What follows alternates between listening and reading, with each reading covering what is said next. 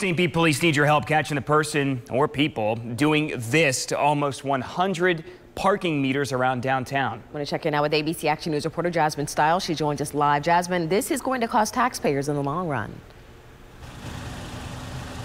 Well, it may seem like a harmless prank, but it is costing the city big bucks. They are shelling out thousands of your tax dollars to get whatever this is off of several parking meters. You can see that it's blocking the coin and the card slots here. Police believe that this is some type of a foam sealant, and if those repairs don't work, it costs $550 to replace these meters. Right here on Beach Drive Northeast in Bayshore is the vandals' latest hit, rendering almost 24 meters useless. Last week and the week before that, 53 meters were damaged along Central Avenue, and because of this, the city can't enforce parking penalties in those spots. We talked to one man who tried parking in a space with a damaged meter.